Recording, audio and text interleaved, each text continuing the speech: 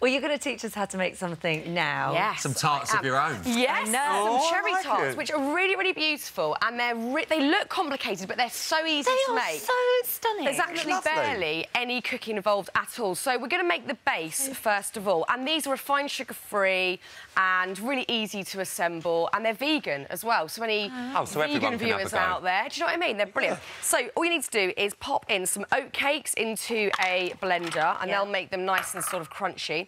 I've got some almonds that I roasted for about 5 minutes in an oven, and that just releases the flavour of the almonds. Do you have to change your store-cupboard ingredients when you start cooking like this? Not massively. I think there's a few tweaks you can make, and then things that are standard that I'll always have, like dates that I'm putting in now. Yeah. I've always got so many dates in my house. I think you can use them for so many things. They're just a great way to sort of naturally sweeten things. Okay. Little pinch of salt to bring the flavour out, some unsweetened cocoa going in as well, which makes that base nice and chocolatey. And Joe, I want to say just quickly about that book.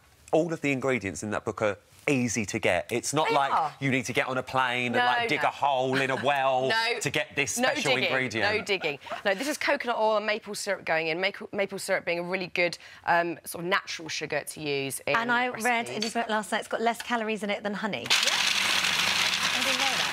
Just going to do a bit of pulsing. Yeah, that's all right. You pulse So away. that's basically going to create your nice base for these tarts. So it ends up looking like that, and that's what you could smell earlier. It smells delicious. So good. Yeah, so you just grab a handful, and then I've just, as you can see, he lined the muffin tin with some cling film, and that's a really cheap and easy way to make dishes like this, because you can just easily lift it out. So you just pop it in. It is so simple, and you're not going to put that in the oven? No, you're going to put these in the freezer for about 20 minutes. So once you've made a nice little sort of tart shape like that, you pop those in the freezer for 20 minutes and end up with something that looks very gorgeous like this. Have a look. That is 6 so tarts. clever. And then for is the that lovely double cream? creamy bit. It's not double cream, but it does taste as good, I promise. So if you get 2 tins of coconut milk, pop it in the fridge overnight, all the fat will set at the top. Yeah. And that's the bit you use. So you can make a hole in it and then tip out all of the water. Yeah. And that you can use for soups, you can use it in smoothies, you can use it in curries. And so that's that won't really go good to for waste. you, all that stuff. And then you just literally spoon the top bit out like that. So you're going to get... That's quite a cheaper way It's brilliant. of getting sort of like the coconut fat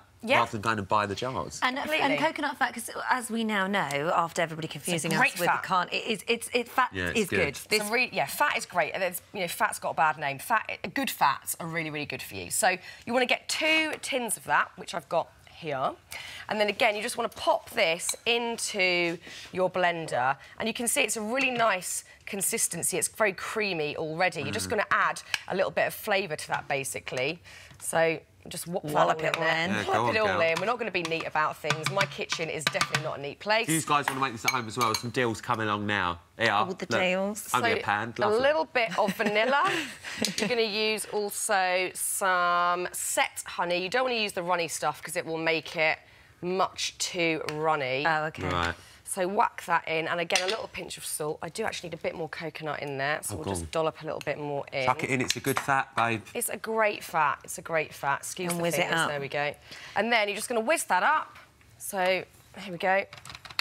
Is it on there? Is it plugged in? It's that bit, it's the safety there we go. thing. Your kitchen, you know. I know, it's true. So, once you've whizzed that up and it looks beautiful, you end up with this. It looks like some sort of decadent marshmallow sort of filling. Lovely. And then all we need to do is really just sort of scoop that into the tart cases. So I don't know if you want to start doing that, Holly. I can do that. And then you can pass it down the production line to Rylan. And then, Rylan, your job is to recreate... Hang on, how much am I putting in here? Just to the top? Maybe you need... Yeah, just like that. Absolutely beautiful. I mean, you could literally have it spilling over the edges. Hang on, that one wasn't quite so very pretty. But as you can see, they're so easy Don't to make. crumble it up. I'm not going to crumble it up. Really I'm doling it up. good for a little tea party. My mum had a tea party at mine at the weekend, and all of her friends very much enjoyed. It's really impressive, and actually it takes the pressure off, because I'm all right until I stick it in the oven, and then I always burn the pastry or the soggy bottom. No, these are done. This is quite a foolproof way of not getting a soggy bottom. Yeah, Rylan, that's looking Rylan. beautiful. Like And that's it, you know, like lovely. it's just abstract. That's it. It's beautiful. That is art right there. What's this? That's for getting the stone out of a cherry if you wish, but actually you can just pop them on like that. It's a good gadget, that. Oh, look! All right. She wants one of those. Gadget. She wants one of those. Can we dive in? And let's do it. Thanks, babe. Let's Okay. eat. Yeah, have that one. Thanks. I'll have babe. some. And again, it's not a neat situation eating these. I'm going to have to take the cherry off because I know that's going to go everywhere. They're yummy, aren't they? Really. Say yes. I fancy them. Really good. You. No, really amazing. And No, the base is really chewy as well. It's really, honestly, really delicious. That tastes naughty. It does taste naughty. It tastes really The whole naughty. book tastes quite naughty, but it's very virtuous. I love it. Thank you. Thank you so much. That was so nice.